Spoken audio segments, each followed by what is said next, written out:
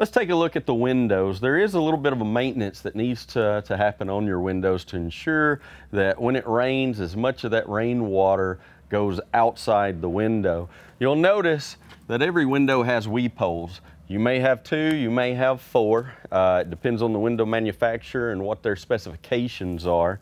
Now the main thing with this, you'll notice a weather strip here. That weather strip does help to deflect a lot of the water off of the windows and away from the water track. If you'll see here, you'll notice that it is just a touch short on the window. And this may happen over time. These may start to shrink a little bit. You can definitely replace them. But the primary thing to keep in mind, rainwater of course comes down. So as it hits the camper, it rolls down. This is the primary section that needs to be deflected.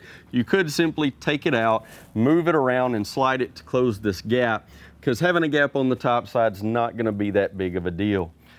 Now, we also want to make sure that we're always taking this out and cleaning everything as good as possible.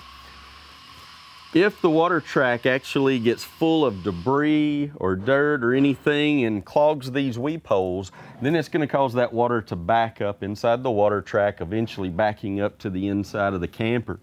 So you can pull this whole entire weather strip out of the window. You'll notice on this one, it has not been cleaned. Now, if you let it get this dirty, it may be very hard to get all of this off of the weather strip at this point. So it's definitely a good idea to keep it clean as much as possible. Now let's take a look at the inside of this window track so that you can take a look at what I'm talking about, what we need to clean. You can actually use some air, actually use it like an air gun and blow it out. You can use water. Just keep in mind that the water track on the window system is from the outside and does actually go to part of the inside of the window. So if you spray water directly in here or you spray air, it can actually get to the inside, blowing some of this to the inside of the camper. So you definitely want to make sure it's controlled and it's coming out of the camper.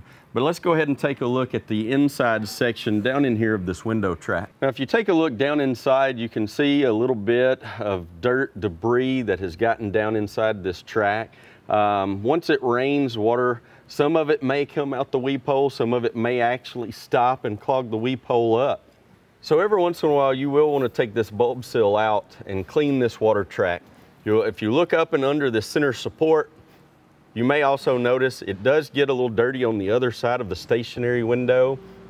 You may want to go to the inside and try to blow it out from the inside section so that you're blowing it to the outside. Now this section here, what we usually do is try to blow a little bit of it out. Then we'll take something like rubbing alcohol or some type of cleaner and go in there and kind of clean as much of it up as possible. Once you've got it clean, you'd simply replace the weather strip back into the window and you're good to go.